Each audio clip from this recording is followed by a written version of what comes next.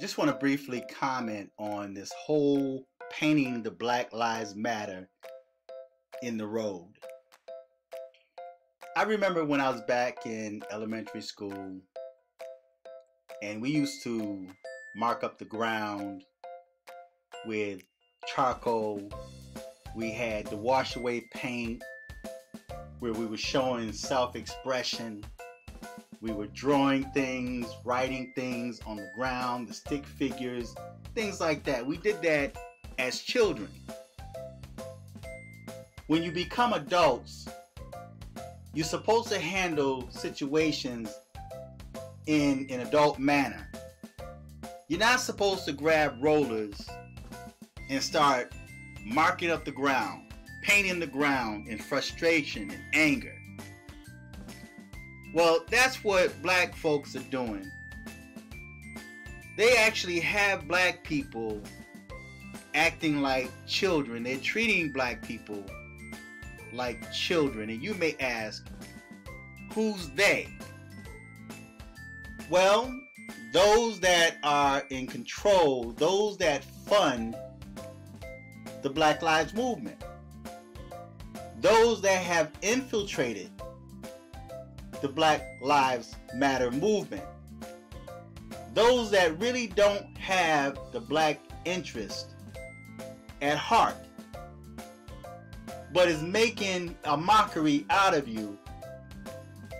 They're exposing you for who they think black people are, and that's children.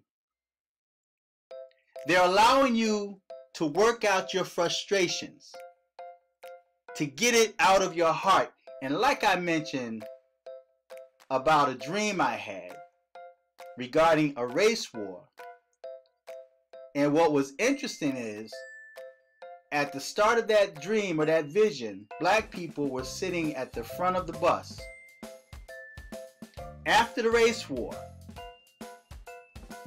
after that dream ended, or right before the dream ended, black people were sitting in the back of the bus. So while you think that you're advancing by trying to force Black Lives Matter upon people, and you have certain black people that's out starting trouble with white people, and then when white people lash back out at you, then you label them as being a racist. These are no more than tantrums. And the Democrats are playing black people for a fool. They're allowing you to act out your tantrums because Donald Trump is president. So now they are painting Black Lives Matter in front of Trump Towers to troll him, to get on his nerves. And this is no more than child play. Now, if you look at this image, they have black people at the forefront. But this is not the idea of black people. I've been an artist all my life. I draw, I paint, I do sculptures, and now I'm into photography. And I've seen a lot of artists. I've met a lot of professional artists in my day. And not one time did I ever see any black people do what's being done around the country. Not just in this image, not just in New York City, but they're acting out their tantrums, trying to get people to accept Black Lives Matter. And they don't realize that you're only taking steps back because now you have people that's actually tired of you. If people supported you at one point, now you're finding that people don't support you. You're trying to defund police, and in Brooklyn, a 1-year-old and a 7-year-old was just shot to death. The 1-year-old shot in the stomach while sitting in a stroller at a cookout. But I don't see anyone protesting. because they're spending their time throwing temper tantrums by painting on the ground. Just think of how childish this is. You're not trying to get laws changed.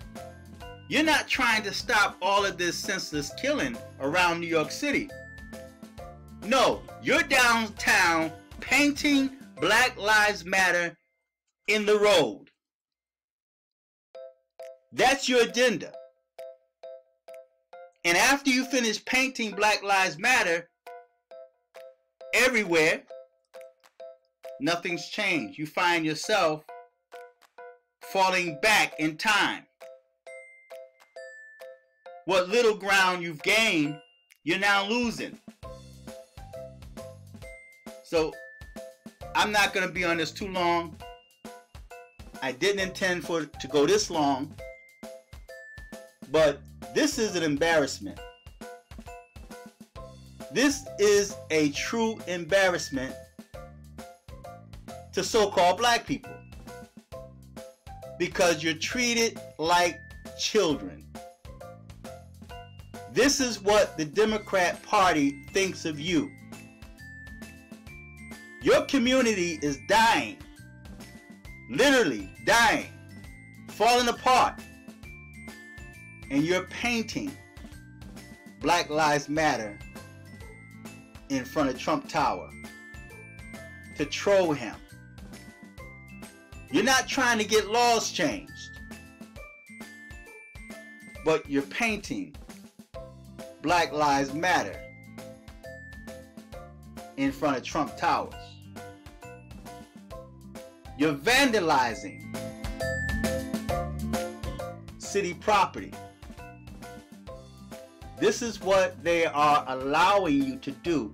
Keep in mind at the money that's being spent for this, for these senseless protests.